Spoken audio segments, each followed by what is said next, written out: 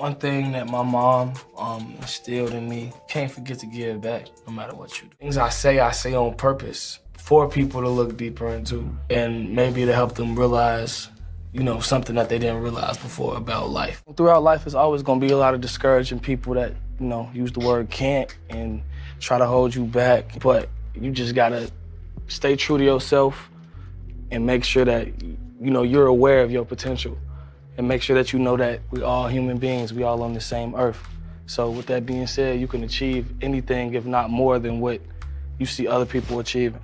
And that's facts. It always feels good to come back home and feel the love. It's one of the best feelings. Every show I give myself. Today I still thank God for everything that, you know, He's put in front of me. But this materialistic money stuff don't really mean nothing. Like, there's still other issues to talk about other than heartbreak. You got anxiety. I'm back! God made me the way God wired me to do the things that I do and to change the world the way that